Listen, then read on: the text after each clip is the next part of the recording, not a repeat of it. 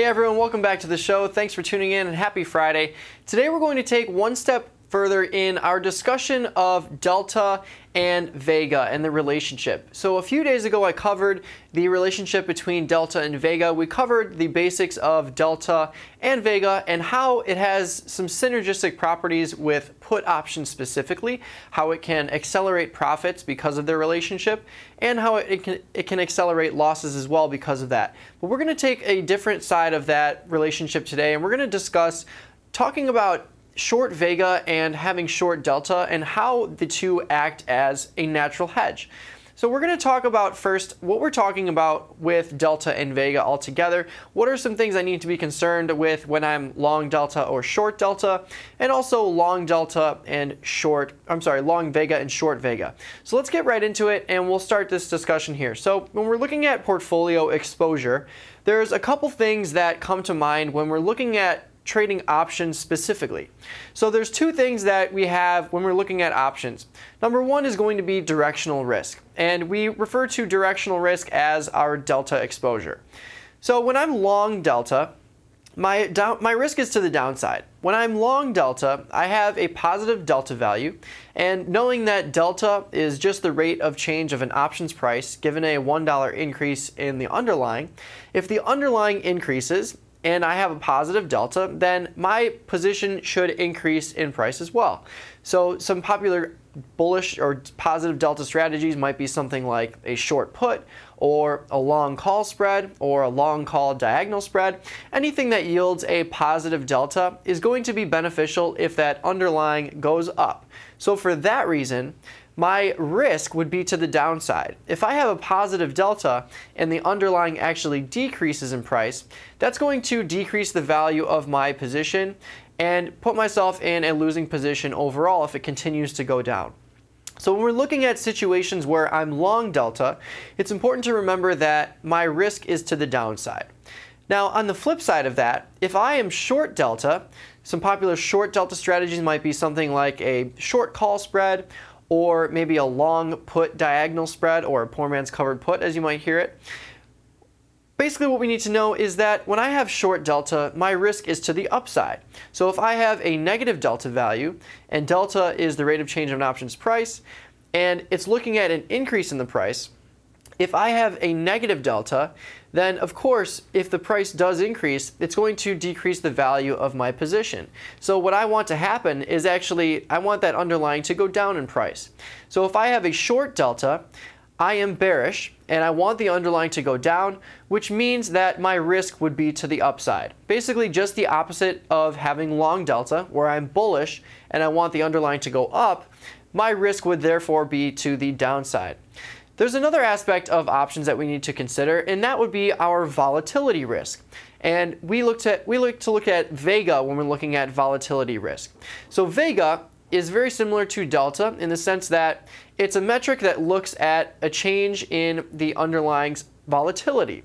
So instead of the underlying's price, we're looking at a change in the underlying's volatility. So with Vega specifically, we're looking at a 1% change in volatility and how that affects the options price.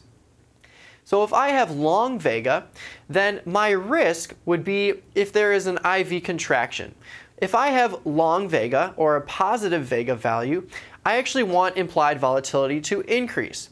So a popular long Vega strategy might be something like a calendar spread, which is a pure implied volatility play, where we're purchasing a long option and selling a short option in a near-term month against that. And we want implied volatility to expand, and we want the underlying to stay right around that same price. Similarly, a long Vega position might be something like a long call diagonal spread, or even a long put diagonal spread. Both of those would increase in value if we had an IV expansion. So if I know that my position would increase in value if I had an IV expansion, that must mean that my risk would be if there was an IV contraction. And just like here where the opposite is true for short delta and long delta, it's very similar here when we have long Vega and short Vega. So long Vega positions are going to be anything where we're long an option or we're long that spread. Basically anything where we're usually paying a debit is going to yield a long Vega position. On the flip side, a short Vega position is going to be something when we're selling a position. So anything like a short put or a short call or an iron condor, which is delta neutral, but it's still short Vega because we're selling that premium. So for most strategies, a quick rule of thumb is that when we are paying a debit, we're usually going to be long Vega, and when we're collecting a credit, we're usually going to be short Vega. There's some variations when we get into a little more complex strategies, but for the basic ones, that's pretty much rings true. So if I know that I'm short Vega, and if I want the opposite to happen from the long Vega example, if I'm short Vega, I want an IV contraction to happen because that would make my position more profitable. So if I have short Vega and a 1% decrease in implied volatility happens, that's going to be beneficial for me. So if I know that a contraction is beneficial, then that must mean that my risk would be if there is an IV expansion. So we understand these things. We understand what happens when we're long delta and short delta, and some strategies that are examples of that, and also long Vega and short Vega, and we gave some strategies for that. But let's say I'm trading and most of my portfolio is made up of short options where I'm selling premium because we know we love that theta decay effect that we have, and also that potential implied volatility overstatement where we're collecting more than maybe we should for an implied move. So let's talk on the next slide, and we'll talk about some of the things that we need to think about when we're looking at a primarily short premium portfolio. So if I've got a short premium portfolio or a short option portfolio primarily, then what's going to happen is I'm going to have a lot of short Vega. So as we saw on the previous slide, if I'm selling a lot of premium and I'm compounding that short Vega risk, my risk is if we have an IV expansion. So what can happen when we have an IV expansion? Well, if I have a lot of short premium and there's an implied volatility expansion, if we understand that part of what implied volatility does is really just give us an idea of what the options prices are doing, if implied volatility is increasing, that usually tells me that the option prices are increasing as well. So if I sold premium at this level and option prices are now at this level because we see implied volatility increasing, then that's going to put me at a loss. If I'm selling something here and I have to buy it back here to close a position at a higher price, that's not going to give me a positive P&L. It's going to show me a net loss on that position. But regardless of direction, an increase in IV can hurt my portfolio. So even if we're talking about having a bullish assumption on the market or having a bearish assumption on the market, when we're selling premium primarily, we're going to be exposing ourselves to that short Vega where we have that risk to an IV expansion. And as we know, as we've seen from drastic market downturns like in last July or August, where we had a pretty significant downturn and we saw volatility explode to the upside, it's something that we want to be able to hedge. So we don't want to give ourselves that full Vega, short Vega exposure. We don't really want to put ourselves in a position where if volatility explodes, we might be in a bad spot. So what can we do to hedge against this? Well, we talked about the previous relationship of a put option where delta and Vega work synergistically. So a long put has a negative delta. It benefits from a decrease in the options price. And if a decrease in that underlying price happens, usually we'll see implied volatility increase. So both of those things work together to help speed up those profits, but it can also work to speed up those losses if it moves against you.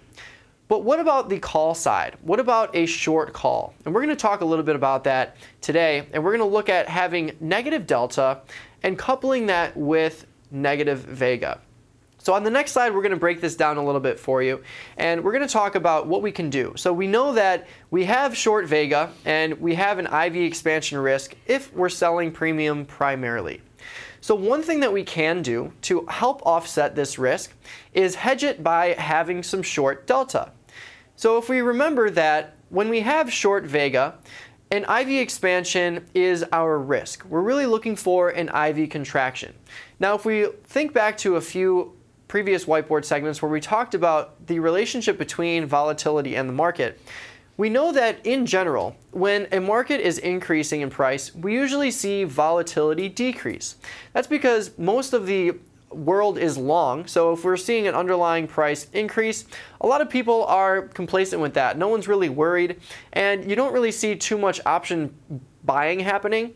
Whereas the flip side, if the underlying is decreasing in price, we generally see implied volatility increase. And that may be because people are starting to speculate for further downside moves, or they're looking to hedge their positions. In any case, there's a lot of option buying going on, which is going to increase those option prices and therefore increase implied volatility. So if I know that short delta benefits from a price increase, and I know that if I have a lot of short premium and I'm going to give myself exposure to that Vega risk by having that short premium, if I know that an underlying decrease in price can expand implied volatility, which is inherently bad for my short position, what I can do is make sure that I have a little bit of short delta, because that's going to benefit from the price decrease. So remember, if I have short delta overall in my portfolio, if an underlying or the market takes a dive and implied volatility increases, if I have short delta, my directional profits will help offset any Vega exposure or any losses I might see by increases in volatility. So if I'm holding a short delta on my entire portfolio, if the underlying goes down, of course, if I have a short delta, that's good for my positions. Although we do see that when an underlying goes down, implied volatility can go up. So if I'm holding a lot of short premium, an increase in implied volatility is not going to be good for my position. So instead of thinking of delta and Vega from the put side like we did a few days ago, where we looked at accelerating our profits or possibly accelerating our losses, when we're looking at the relationship between delta and Vega from a portfolio management standpoint, it makes perfect sense to hold a little bit of short delta to offset our short Vega risk if we're having a portfolio that is made up of a lot of short premium. The two help hedge each other, and because of that, they work pretty well together when we have that combination. So if we're talking about short delta and short Vega when the underlying goes down, we can also think about it if the market goes up. So if we know that if a market goes down and we normally see volatility expand, if a market's going up, we'll normally see volatility contract.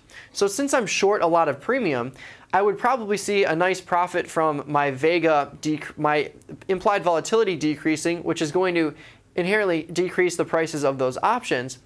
And if I'm holding short delta, sure, that's going to not help me directionally, but the two, again, help to benefit and hedge each other. So this relationship here, having short Vega and short delta, is going to help us overall from a portfolio management standpoint. We actually did do a study. It was a great market measure where we looked at the S&P 500 and we compared it to its volatility indicator, the VIX, and we looked at what sort of ratio we might want to understand and look at when we're deploying this sort of portfolio management. And what we found is that if we have a 2-to-1 Vega to Delta ratio, so if I look at my Vega exposure, divide that by 2, and I carry that much short delta, it's a nice starting point to help me understand and deploy a nice defense mechanism from a portfolio management standpoint. One really important aspect to remember, though, is that delta does change. So as markets move, Vega is going to change as well, but it's not going to be as sensitive as delta. So although we can deploy a 2-to-1 Vega delta ratio at first, when markets move, we're going to have to adjust our positions to continue to have that 2-to-1 ratio. We might see a market go up or down, which is going to change our delta and therefore going to change our ratio that we have here. But the segment is actually a market measure. It's called Understanding Vega. So if you want to check that out, I definitely recommend it. But this has been it. This is short delta, short Vega. It's just another way to think about the relationship between the two Greeks. But let's wrap it all up with some takeaways for you. The very first takeaway we've got is that selling premium does expose us to short Vega risk. As we know, when we're selling a lot of premium, an implied volatility increase is going to be bad because it generally indicates an increase in those option prices. And also, we can see that a market decrease can generally result in an increase in implied volatility. So holding those short Vegas, if we couple it with having that short delta, it's a great way to initially help defend our portfolio. And lastly, if we look at that 2-to-1 ratio, it can be a great starting point, but do remember that delta does change. So as the market moves around, we're going to have to manage that ratio and maybe adjust some of our positions to do so. So thanks so much for tuning in. My name is Mike. If you've got any questions or feedback, shoot me an email here, or you can follow me on Twitter at DoTraderMike. Stay tuned. We've got Jim Schultz coming up next, and have a great weekend.